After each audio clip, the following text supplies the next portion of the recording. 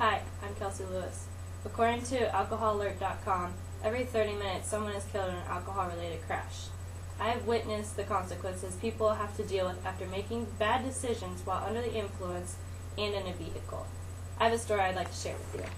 In 2008, I was a freshman in high school at the time. A senior from my high school, Joe White, while under the influence, jumped from a moving car intending to reenact a stunt from Jackass 2 with his also drunken buddies. This destructive decision caused him to suffer traumatic brain injuries along with paralysis on the right side of his body.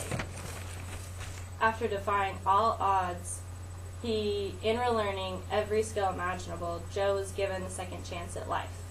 Joe White then went back to high school and entered the special education program, where he completed his senior year and graduated with the class of 2008.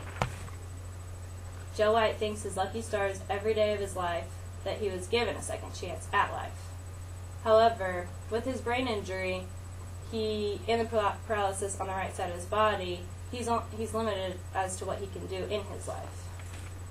Even though Joe White did not technically die, a part of him did. Joe can no longer live his life as a normal guy, or as he would be if he hadn't made that decision he did that night.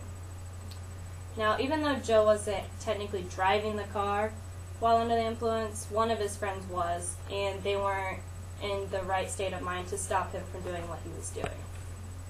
Driving under the influence is a major concern in our society today. According to endneedlessdeath.org, the national average of alcohol-related traffic fatalities is 40%.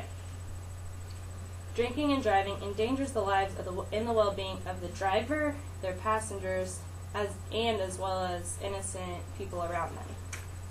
There are several myths about alcohol and driving many undereducated teenagers tend to believe. Number 1, alcohol is a stimulant. No, it's not.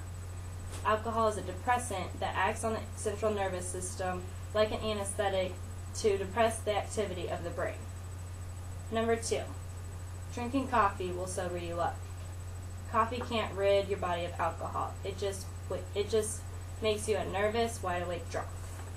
Only time can reverse impairment. Number 3, I always stay away from the hard stuff. Alcohol is alcohol. Beer has the same effect as straight scotch. Number 4, I'm bigger so I can handle my alcohol better. Size is only a factor in how much you can drink. Impairment in motor reflexes and judgment begin with the first drink. Number 5, all I have to do is splash my face with cold water. Splash all you want, or even take a cold shower. It may make you cleaner, but it's not going to sober you up or make you a safe driver for that matter. Since not everyone makes good decisions about drinking and driving, we have to rely on our state governments to make sure the laws protect us.